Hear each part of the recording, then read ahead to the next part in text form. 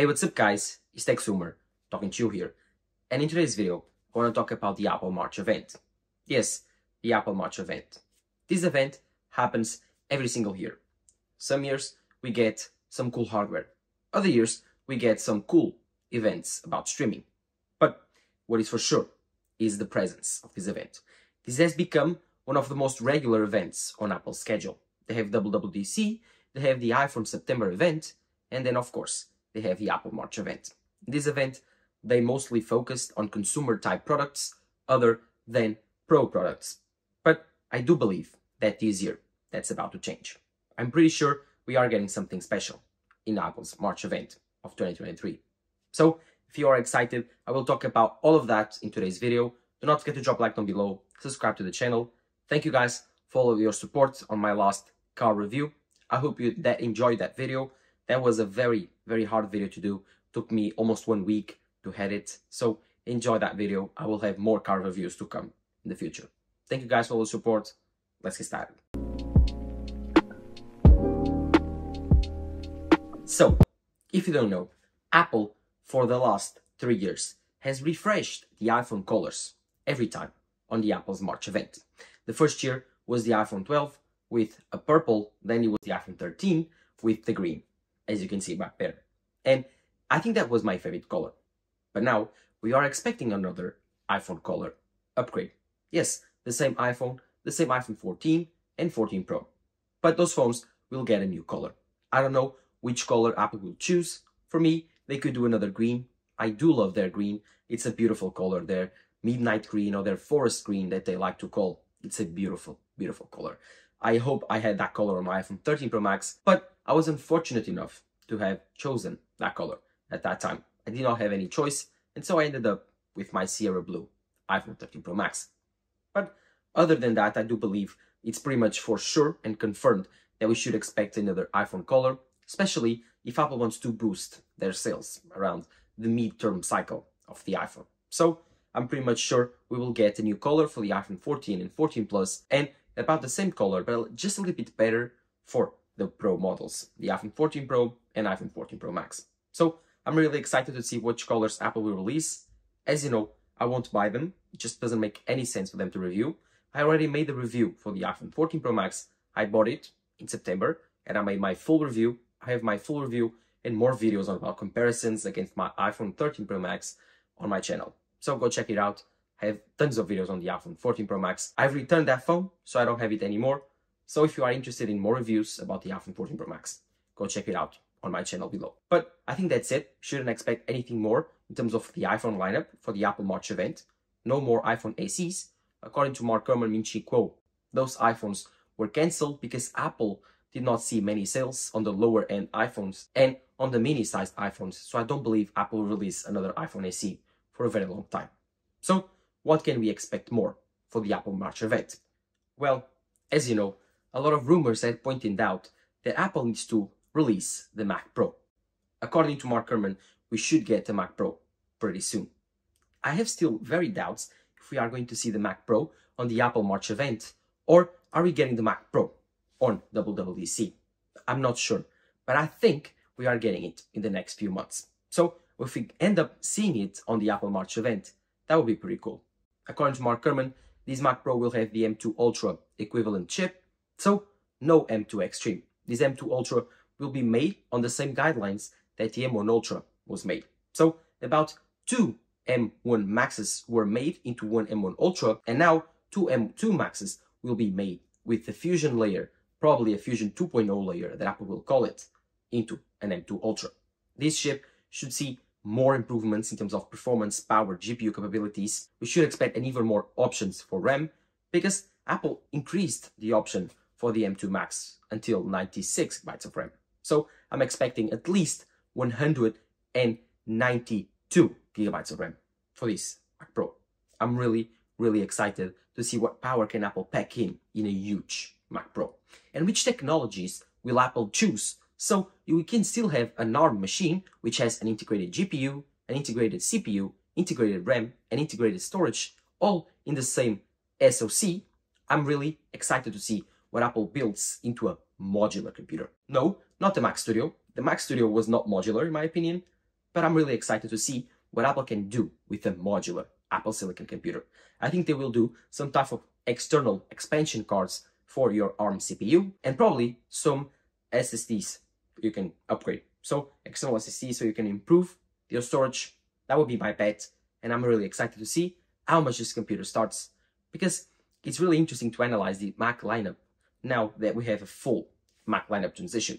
If Apple releases the Mac Pro for about $5,000 to $6,000, like the base entry model, then no confusion will be made, because the Mac Studio starts at $2,000. But Apple decides to release the Mac Pro $3,000 to $4,000, then I'm really excited to see what will be the difference between the Mac Studio. Because if you don't know, the M1 Ultra Mac Studio starts around $3,000, $3,500. So I'm pretty excited to see what Apple will choose to do with the Mac Pro. I do believe the Mac Studio won't be released anymore. I think that the Apple released the Mac Studio as a transition device while they were trying to figure it out how they will build and release the Mac Pro. So I don't think Apple will release or at least upgrade the Mac Studio in a long time. I think they will do the same thing they did with the iMac Pro. Just forget about it. But I do believe it's a mistake, because the Mac Studio is a pretty cool machine, very small, very compact, very aesthetic, that on a desk just looks great.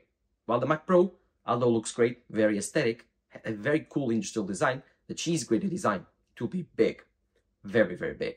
So I'm excited to see what Apple can do with the Mac Pro. And what can we see from this ultimate Mac? No performance will be left on the table. Apple needs to take this computer to the extreme, and in my opinion, they should have released the M2 Extreme machine. But they didn't. They chose to keep the M2 Ultra only on the Mac Pro, and I think they will regret it. But let me know in the comments below what you think about the Mac Pro. To finish up this Apple March event cover, I think there's one more product that we should expect for the next few months, and that's the Apple VR headset. Yes, that headset that so many people are talking about, and it's so exciting to see because it's a new product category for Apple that I'm really, really excited to see what they do with. This will be a very expensive product. I probably won't be able to buy it because I'm poor, but I would like to see if Apple releases something innovative in this space. The Apple VR headset is truly, truly incredible, and I do like the looks of it. I think that the Apple VR headset is the top of the line. They will introduce this VR headset just like they did the AirPods Max on the headphone lineup, just like they did with the HomePod, the first generation HomePod, that ultra expensive, ultra capable device. But it has ties to the Apple ecosystem. So it's tied, you cannot have it separate from the Apple ecosystem. It doesn't work that way. Just like the AirPods Max did, just like the HomePod did, this Apple VR headset will be extremely focused on the Apple ecosystem. And so it will be very tied to it. But I'm really excited to see what Apple can do. I'm not sure if this headset will come out on the Apple March event. I'm pretty much sure, and if you ask me, in my opinion, without any leak knowledge, Apple will release this headset on WWDC. Because they will probably want this Apple VR headset to be coupled together with some lessons, some workshops, other events, online small Zoom events, where they can explain to developers their strategy with their AR OS. But what can they do on the Apple March event for the Apple VR headset? I don't think they do much. I think they will probably announce some type of strategy going forward for AR, new technology, new feature coming for iPhone on the software like iOS, and then this will be a little bit of a hint for what's coming for Apple WWDC. I do believe this Apple March event will be very short, because I think that the Mac Pro will come out in this event. I think that the iPhone color will come out this event.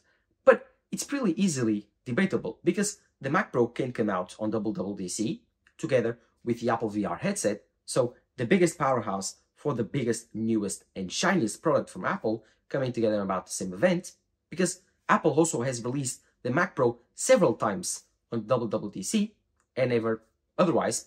And of course, because a new iPhone color, especially for the iPhone 14s, could easily come out on a press release. So I'm still not sure if this event will happen. But because it happens every single year and Apple likes to do an event in March, these are the only products that have been talked. These are the only products that have been in talks for next release. So coming soon, these are probably the three products coming soon: a new iPhone color, the Mac Pro and the Apple VR headset.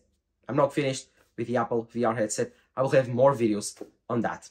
That the Apple VR headset will change lives. This will be a game-changing product and the first generation product for the Apple AR section. I do believe this will be a very cool mixed reality headset that will combine virtual reality and artificial reality and augmented reality. I'm really excited to see what Apple can do. I cannot wait. I never tried VR headset before. I would like to buy one, a Meta Quest maybe, but I'm pretty undecided. So let's see what happens. I would like to buy the Apple VR headset and see how it goes, but I'm not sure. This Apple VR set though will be expensive, like I told you, around $3,000, because it will come with tons of tech. 2 mini LED displays, 8K mini LED displays, 2 micro LED displays, 2 8K displays. And these are the most probably expensive parts of this headset. Then it will be built with an external battery so it doesn't weigh on your head. And of course, they will be using some fabric, probably some tissues like the AirPods Max and some materials like the AirPods Max, which are very premium but still very light. And they will probably choose carbon fiber instead of the stainless steel and aluminum they use on the AirPods Max. But I'm really excited to see what happens with the Apple VR Studio, with the Apple VR goggles. I think this will be such a cool thing to see. And I cannot wait to see Apple enter a new market, because every time they do, they make a splash. Thank you, Apple. Thank you guys for supporting my channel. It has been an incredible journey. I really enjoyed it. Thank you guys for supporting my channel. It has been an incredible journey. Don't forget to drop a like down below, subscribe to my channel, and leave in the comments down below while you're there, which is your favorite Apple product coming in the next few months. And do you think the Apple March event will happen? That's been it, guys. This has been Texmer talking to you here. Bye-bye.